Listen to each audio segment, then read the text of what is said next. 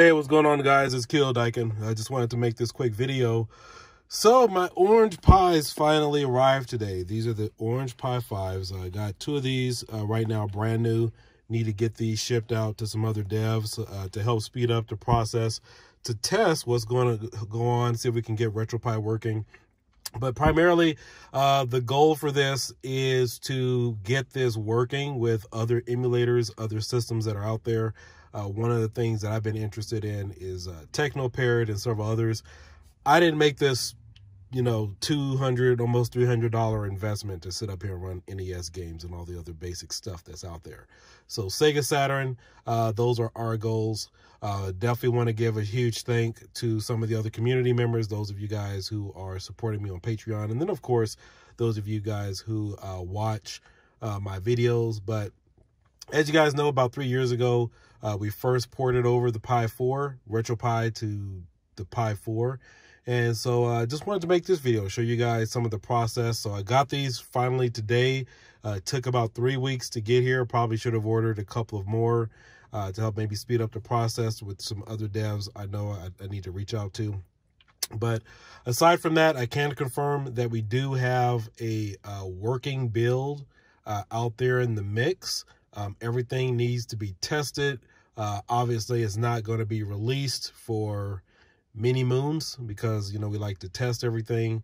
There are some checks and balances that we need to do because everything is just not a quick copy and paste scenario. So I will have some additional tests on this. This is a pretty cool board, but again, my goal is Technopaired. I want to see how Sega Saturn really runs because the Pi 4 really lacks a lot of GPU speed and process. And so with this, looks like the GPU is really adequate as far as what it can process. But again, this isn't for your Sega Genesis and all that other stuff. I want to see what additional systems it can run in a front-end format, like a CoinOps, Hyperspin. What else we got out there?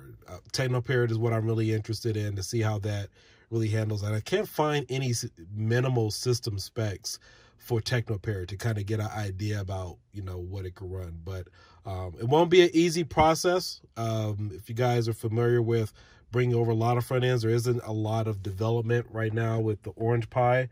So guys, please hold on. This is, again, my personal tinker project.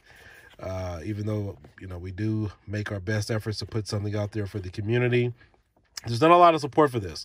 There is with Raspberry Pi. So, who knows if RetroPie even boots or what front end we decide to use. There could be hiccups. Like, for example, the video loading screens may not work. There be, could be scripts that are broken.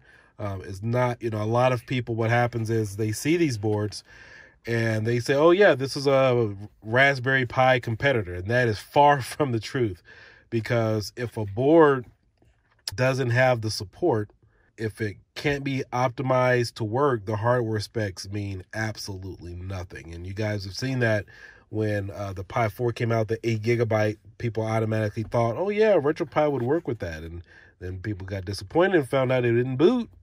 It happens. It definitely happens. But again, the Raspberry Pi Foundation, Raspberry, RetroPie, whatnot, has a lot of support. And so it is not a copy and paste scenario to get something up and running. There's a lot of checks and balances that need to be done to see if it can work. And you have to compile everything, manually.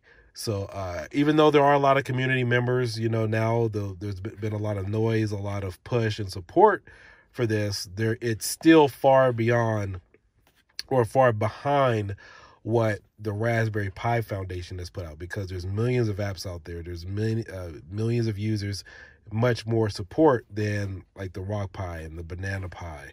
And so I was interested in this because, looking at the specs, the cost of it, I still need to pick up some, Wi-Fi dongles, but just wanted to give you guys a quick update that finally, these are here. I'm so glad that I got it now, because Amazon said I wouldn't get these until beginning of February or closer to the end of March. And that would have been problematic for me, because I still need to get some of these out in the mail or whatnot, and I did not want to wait. But lo and behold, they did arrive today. I will do some testing with this. I want to give you guys my perception as far as emulation If it's not running well, we'll really see. But if, you know, we do have something in the works, but again, you can't really fully test anything unless you have the board.